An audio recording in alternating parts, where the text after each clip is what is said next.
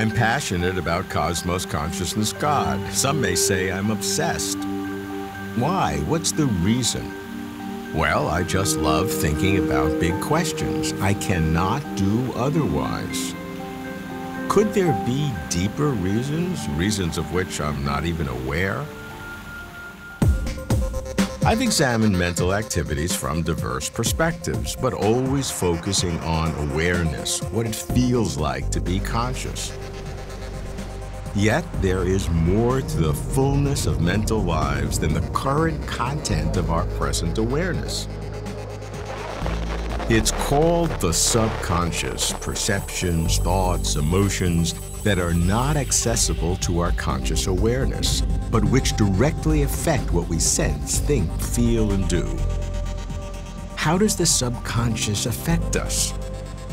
I'm Robert Lawrence Kuhn, and Closer to Truth is my journey to find out.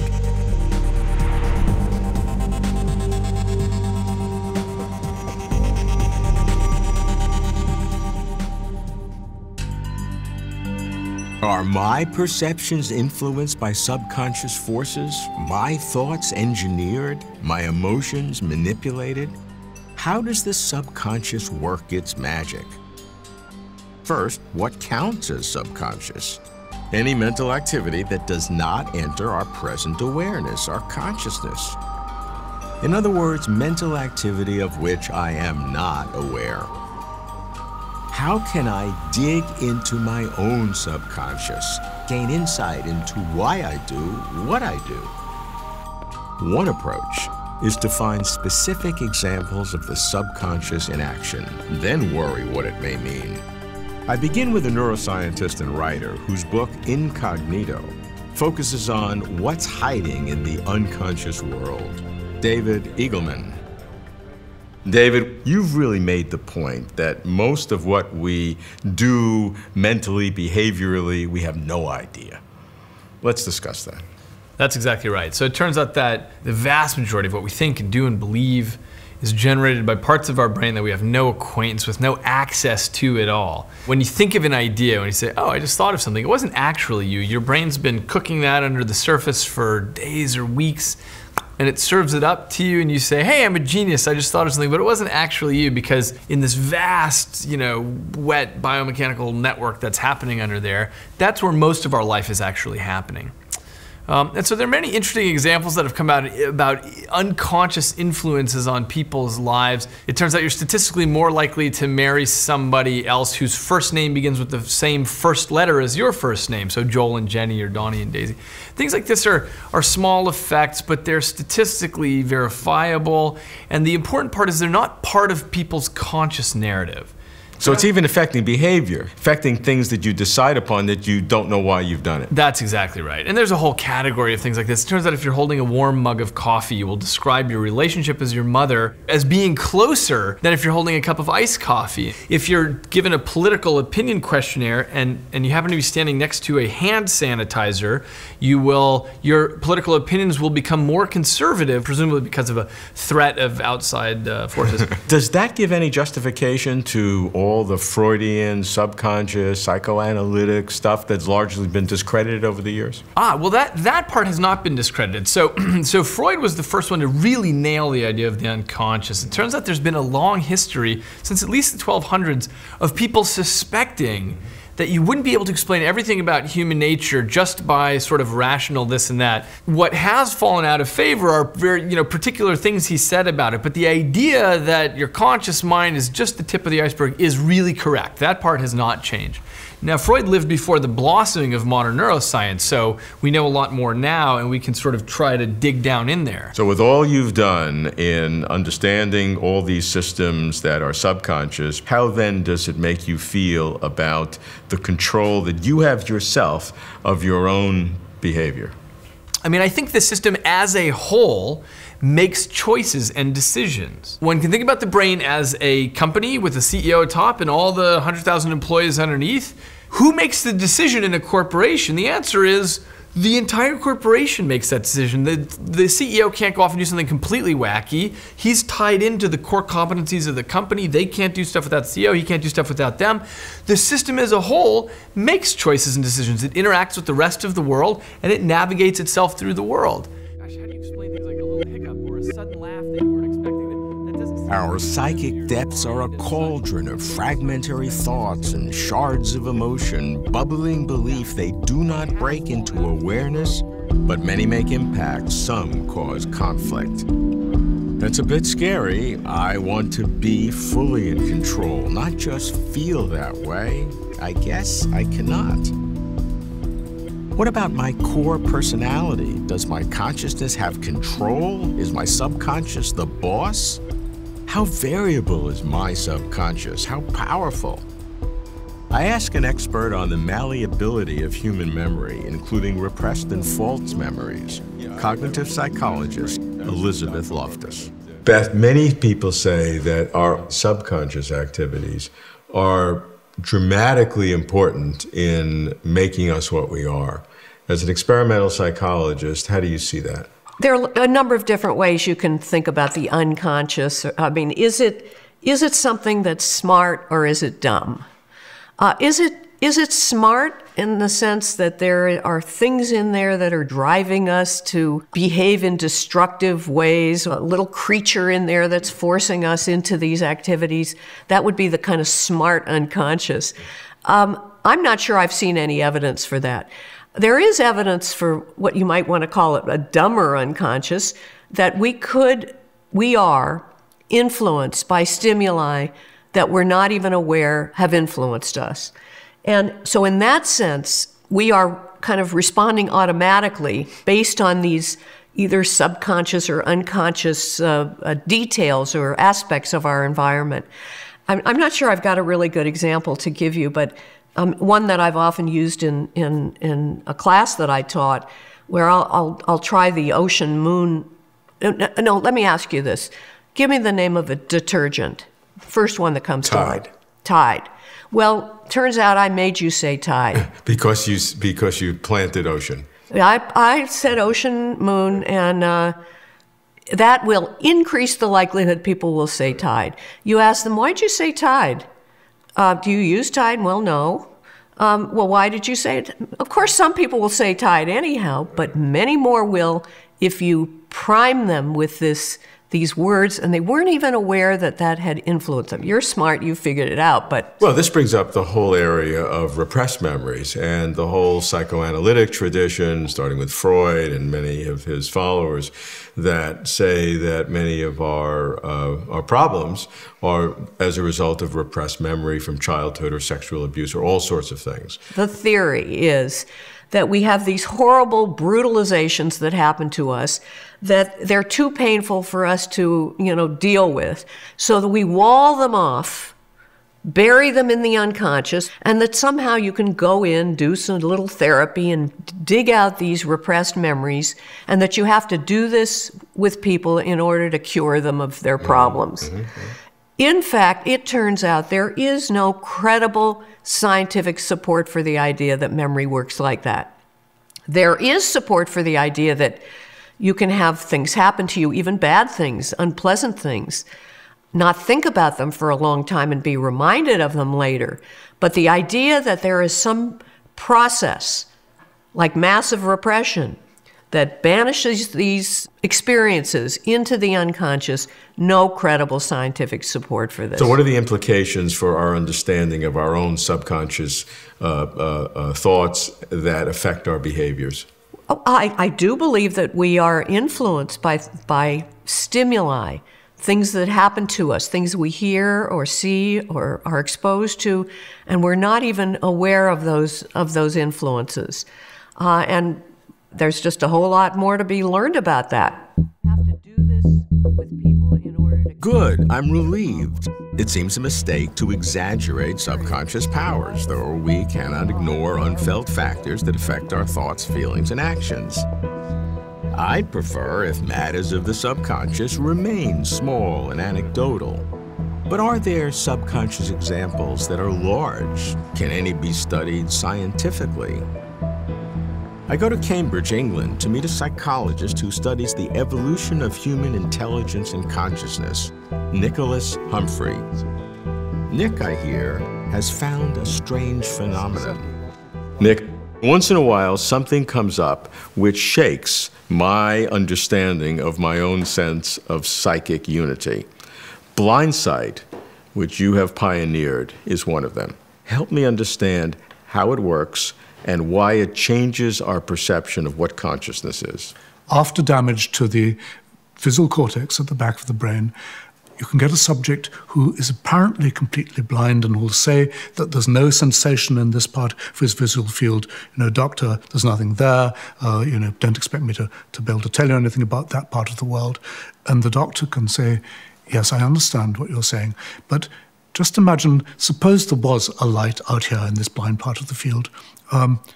Where would it be? Can you point at it? The subject points at it. Suppose it has a color. What color would it be? Well, make a guess. Well, I guess it's red. What shape is it? A circle or a cross? Oh, it's a cross. And all the time the subject will say, yes, but there's no sensation there. I'm not conscious of anything. I don't have any reasons for the judgments, the guesses which I'm making.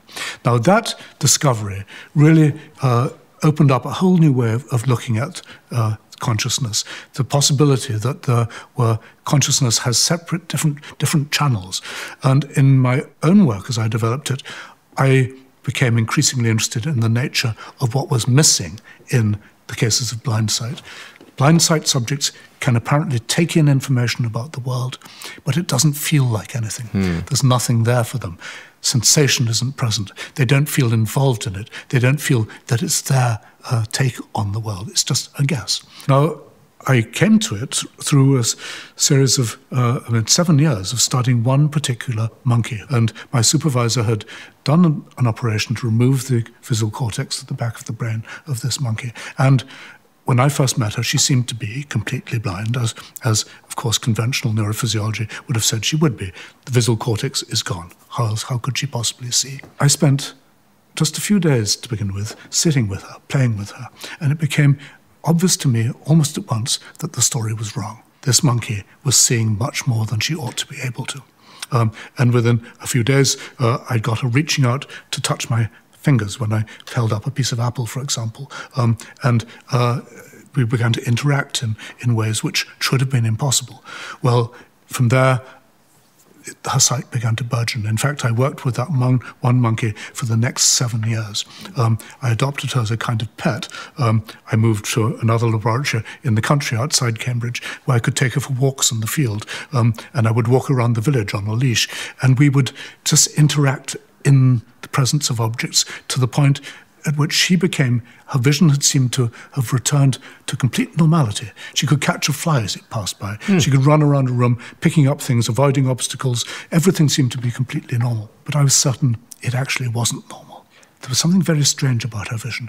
She seemed only to be able to see if she didn't try too hard to see. If she was frightened, for example, she suddenly became completely blind again. And I began to speculate. It was speculation at that point that what was missing was that she really didn't know that she could see. She could only do it when she didn't try too hard. As soon as she thought about, can I see or not, apparently she couldn't. Well, I wrote an article back, I think in 1972, suggesting that this was a new form of vision which lacked conscious sensation, but was nonetheless delivering some kind of visual perception. But it was a guess.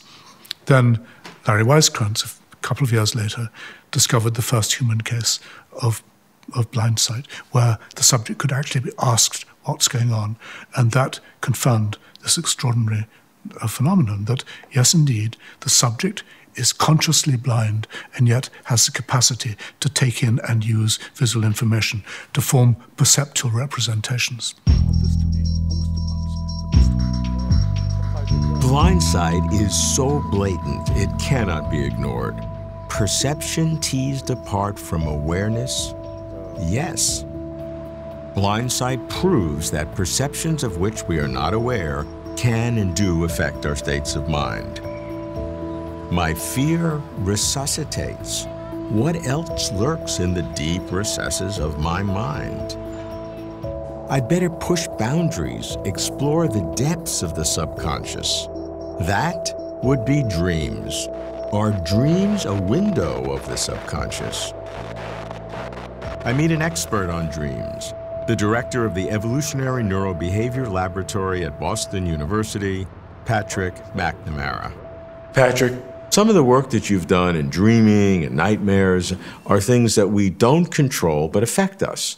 So I'm trying to dig below the activeness of consciousness to understand what makes our consciousness. Yeah, dreams happen to us whether we like it or not, you know? And they affect our behavior whether we like it or not. We can't stop dreaming. And Freud obviously argued that dreams were a major source of the superego and of consciousness itself. Though I never really understood why he said that. I'm convinced that dreams are linked to daytime waking consciousness, but the steps linking the two are obscure to me. Certainly they're linked. The dreams influence who we are. They influence how we build up a self. So in that sense, the self is central to consciousness, and the self depends on dreams to some extent.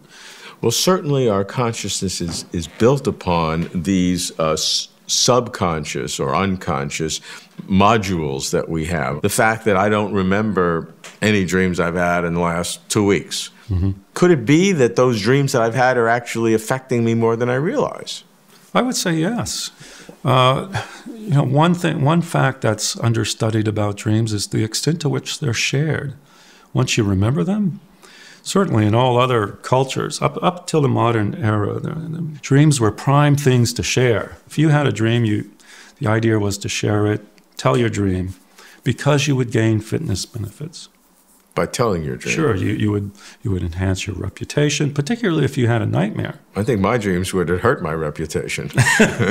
They're one of these subroutines that are going on all the time. Subroutine is a good word, because they happen automatically. They produce a certain output. The output affects behavior in some way. But if we have nightmares, sometimes that will sort of affect your self-feeling during the day, the next day. The mood lingers. The mood lingers. Yeah. And so it does affect your conscious emotion, what you are. Yes, I think so. And even dreams, not just nightmares, even dreams. Most dreams, particularly REM dreams, have moods associated with them. And they linger. One of the best examples of this is visitation dreams. Oh. If you've ever lost somebody you loved, right. People report it all the time. Somebody they love is gone. 2 months later, the person appears in the dream. But they're not like they were right before they died. They're not ill. They're not sick. They're sort of younger and they're more healthy. They who they were when they were at their prime.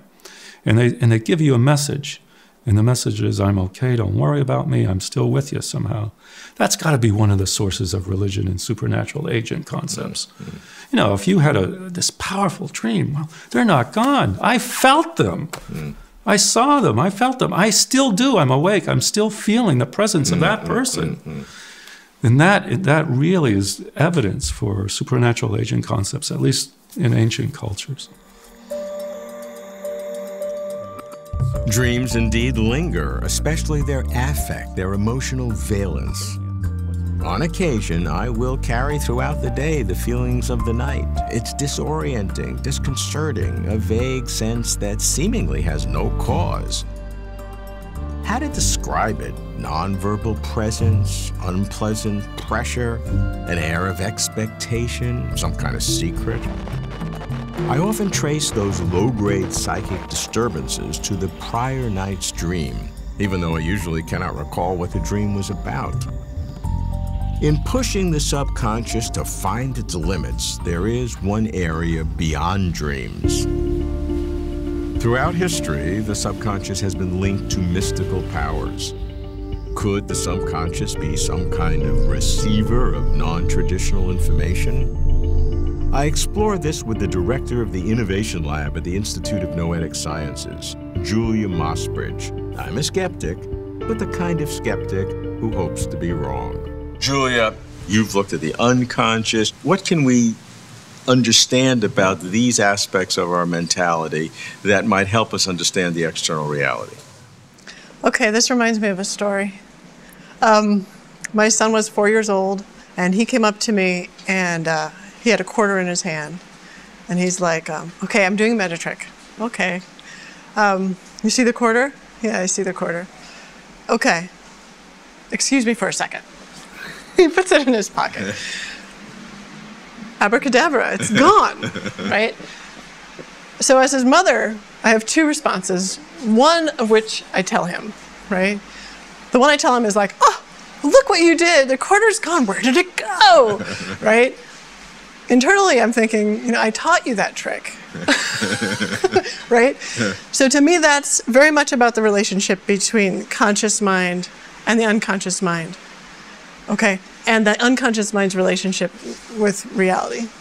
So the parent is the unconscious mind. And it's in the parent's interest that the conscious mind, the child, thinks that it's, so great and can do its thing and it's all on its own and everything, right?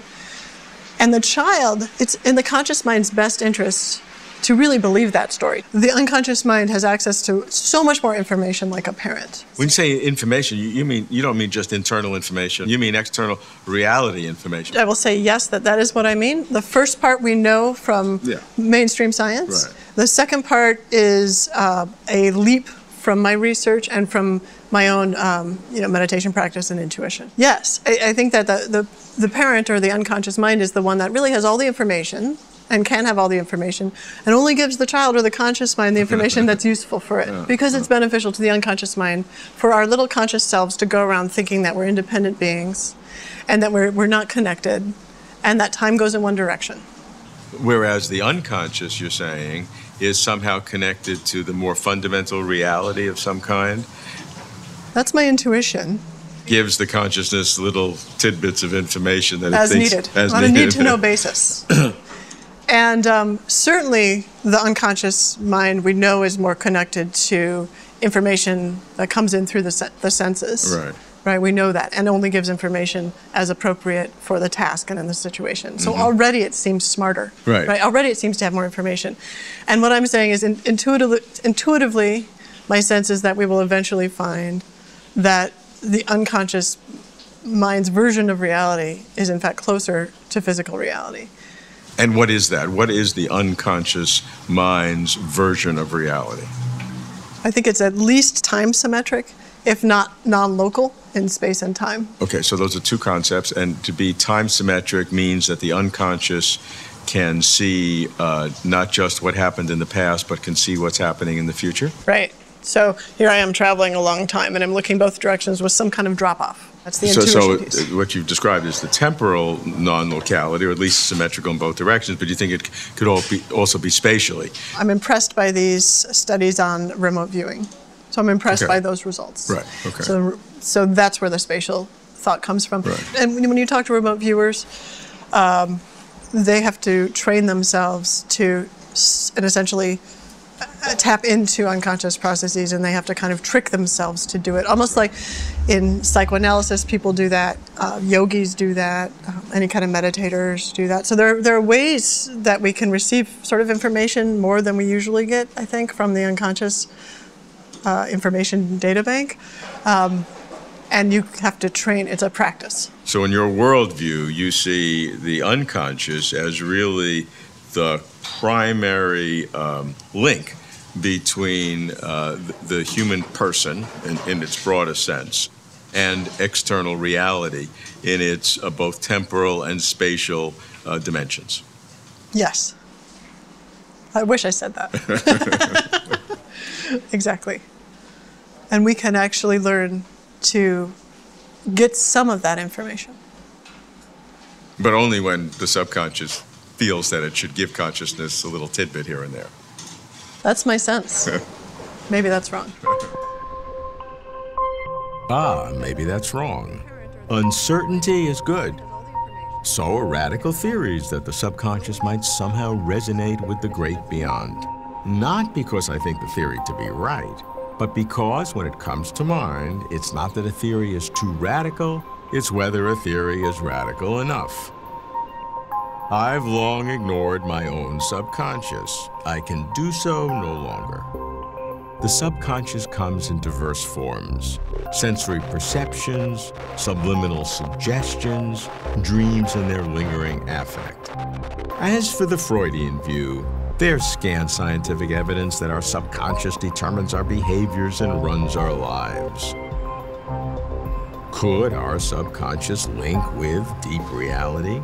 That'd be fun, wouldn't it? But unlikely, not impossible. To understand myself, introspection does help, though I'm still not sure how much. But if I study the subconscious in order to help explain consciousness, I'm afraid I've not made much progress. More is needed to get closer to truth.